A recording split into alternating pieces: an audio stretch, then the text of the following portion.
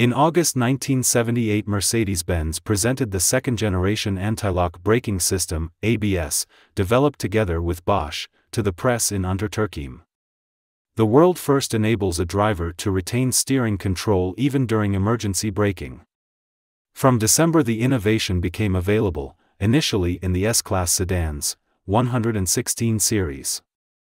An anti-lock braking system had been on the automotive engineer's list of wishes for decades. It was, after all, expected to improve handling safety drastically by retaining steerability during braking. As early as 1928, the German Karl Wessel had been granted a patent on a braking force regulator for automobiles, but this design only existed on paper. Nevertheless, these first attempts set the course. An anti-lock braking system had to have sensors for measuring the speeds of each front wheel, as well as a control unit for recording and comparing the data measured by the sensors. This control unit was to correct excessive deviations by individually controlling the brake pressure at every wheel up to the point at which the wheel is about to lock. In the car, the demands on the mechanical friction wheel sensors were much higher. They had to register decelerations and accelerations in wheel speeds, they had to react reliably in corners and on rough ground, and work perfectly even when heavily soiled and at high temperatures. At the time, electronics still worked on the basis of analog technology, which was relatively susceptible to failure and consisted of complicated circuitry. Integrated modules did not yet exist. And yet, this proved to be a first, promising approach.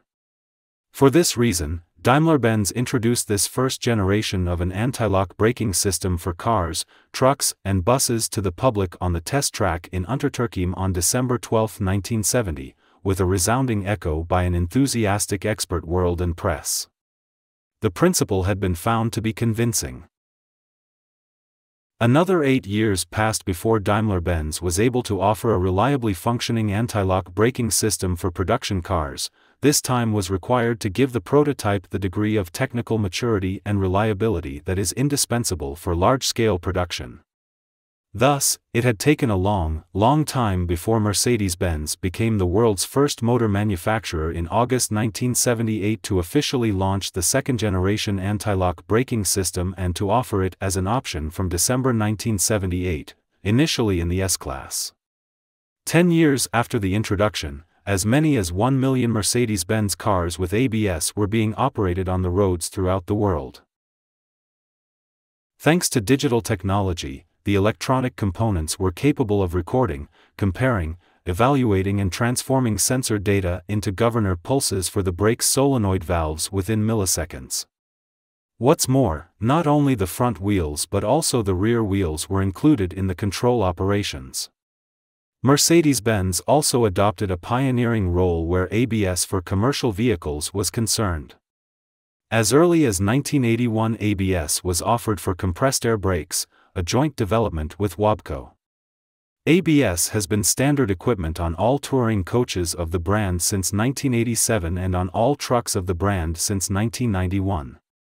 In late 1990, ABS also found its way into the Mercedes-Benz racing cars for the German Touring Car Championship. ABS development never stops.